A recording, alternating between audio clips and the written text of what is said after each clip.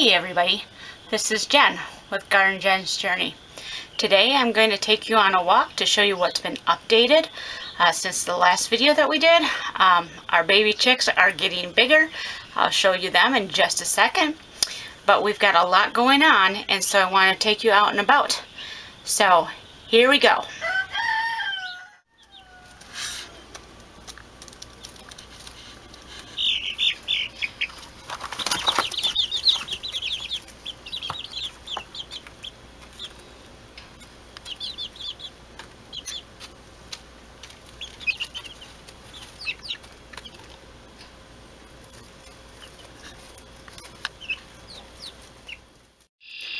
Okay, so this is our chicken area.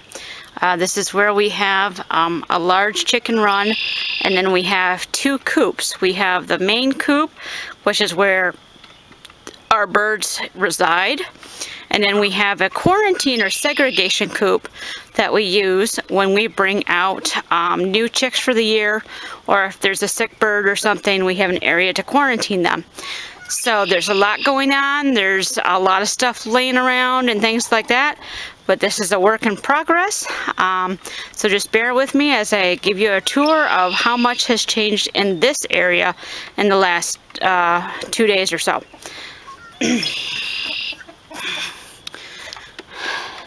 So this is our main coop. It's made from an old pop-up camper with a hard top. And yeah, so it works very well as a chicken coop, and I will show you inside what it looks like. So, alright, give me a minute, gotta latch the door so it doesn't lock me in. I've done that once or twice. Alright, so this is all redone. Right there where the board is, there used to be still a refrigerator and the heating unit that were part of the coop, or the trailer. We didn't tear them out, we just built above them. But we have so many birds now, and it was also very hard to clean because they were crapping everywhere. And so we just tore all that out. Now the floor is completely flat, except for the that's the hub right there, the fender well for the tire. But anyways, it's completely flat area, and the roosts now are up there. And my husband turned an old crib into the ladder for them. So that's what that looks like. Alright. And then, oh, she moved. It goes along there to the window. And then this here, these are our nesting boxes. You can see they're just tidy cat litter boxes. And we have, I'll show you, I gotta move carefully. She's out right now. But we have a broody hen, and that's her little nest. And with it being the end of March, we're going to go ahead and see if she's actually going to hatch those eggs. We were in here watching her earlier, and she was sitting on those eggs and building a nest. It was really neat to watch her. So we're just going to see how that goes. If we get more chicks, we get more chicks. If not, that's okay too. Alright, back out we go. Gotta close the door again. It's almost bedtime for these guys, so they're getting their last meal of the night. Alright, over here, like I said, there's a lot of debris and stuff right now because we're in rebuild mode.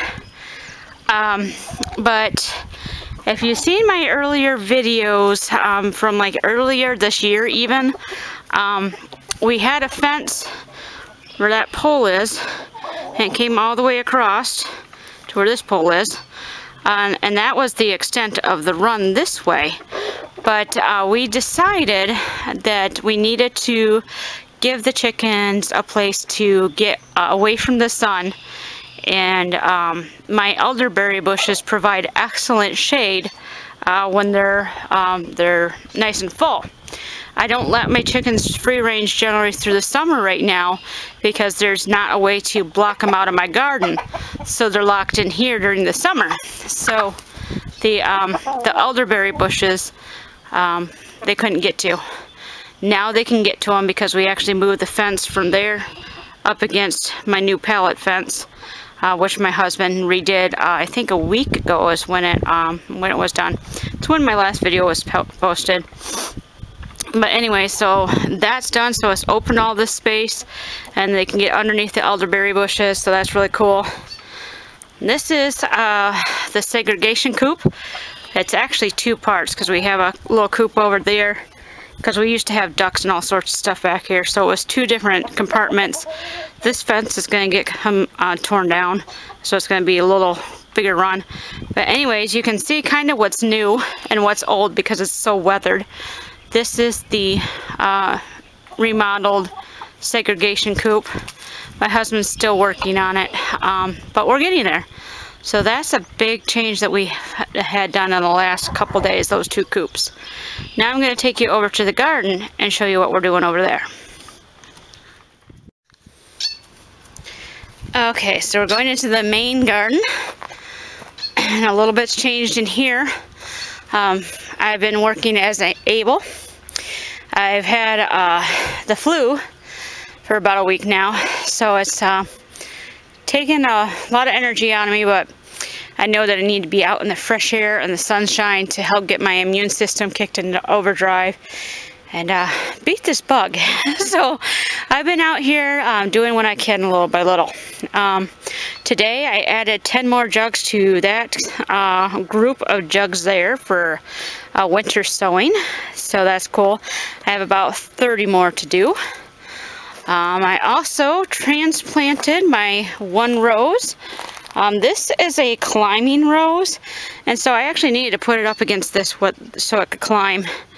And so I transplanted it, and I attached it with Velcro strips to the fence here so it can continue to climb. And I'm going to be moving my grapes. I have not figured out where yet, but I'm working on it. Because the way that I have this, it's very difficult to maintain. So I had pruned it about a week or so ago, and so all that's left is the main stems or canes or vines, however you want to call it. So they're going to be kind of easy to pull out of here. And then I'm going to transplant them probably over to the pallet fence. I think I'll have room for them to grow there. So yeah, that's been dealt with. I just planted a new rose. This is going to be like a light purple rose. It's supposed to be really pretty. So we'll see how that does.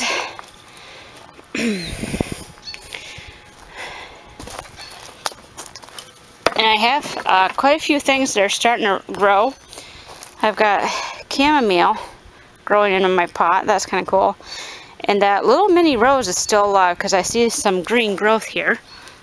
See the green growth, and then I see little leaf nodes growing. So this guy is still alive. I'm surprised, but it's going to need a new pot because it broke. So yeah, and it's quite root bound. So yeah, I'm going to have to repot that. No big deal though. This is Smoke Bomb. She's a very playful little kitten.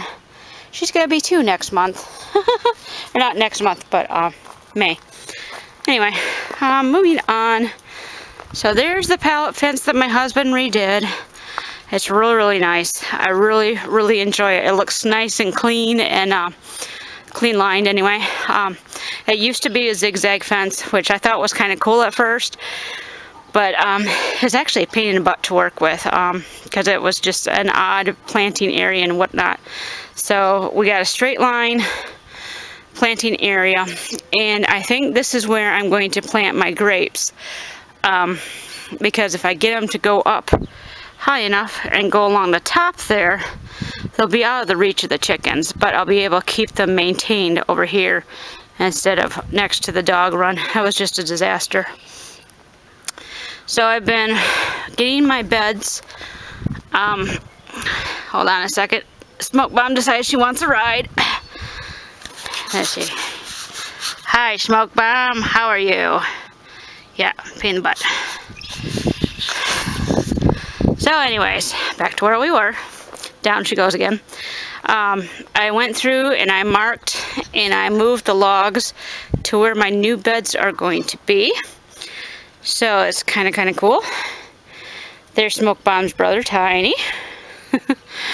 Anyways, so yeah, I have moved my trellises a little bit. I moved this side in, so this is 4 feet in between here now. And then I set the markers up. I'm not quite done here. I need to get some more boards. But 2 feet away from my first bed. And then this is a 4-foot bed. That's a 4-foot bed. I started working over here. I don't have any more cattle panels yet, but that's a 2-foot bed, and then there'll be a cattle panel alongside it, and then on the other side of the chairs there, it'll be another 2-foot bed. And then this is my other trellis with its beds. And then over here where the jugs are, I have this bed here. I'm not done marking it out yet, but I'm out of room. I have to wait till I get these jugs moved. But anyway, I'll have a bed here and a bed in about that area there. So a lot is going on and exciting. My tansy is starting to really grow now. It's doing a really good job. I think I have borage growing there. I had it planted there last year, and it's a self-seeding annual, I think is what it's called. So I put the tote around it to keep the chickens from eating it, because the chickens eat anything green. So that's why in the summertime we kick them out of here, because I don't have a way to keep them out. We have a pellet fence that goes along there, but they jump that fence, or right now they can actually easily just walk through it because there's no wire or anything stopping them. So until I can get this completely fenced off, and that's kind of an expensive endeavor, that's why it's not been done, the chickens can come in and out of here quite freely. And so we need to get that fixed in order to be able to let the chickens free range all summer, which is actually more beneficial to their health, and it'll help keep the bugs and stuff down as well. So free ranging is the best for chickens if you can do it.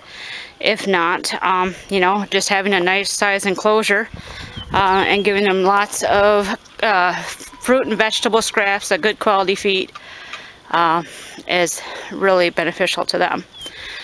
So I have my 2 fig trees there. I haven't seen any new growth on them yet, but it's still been kind of cool. I don't think they wake up for about another month or so, so we'll see. And then my medicinal bed starts here and goes all the way down. We've got quite a few things that have come up, like my chives and my horehound. I've got a little bit of yarrow coming up, but like I said, the chickens eat anything green. I have a little bit of yarrow there, but they eat it really quickly. My hyssop's coming back. Let's see what else. My lemon thyme.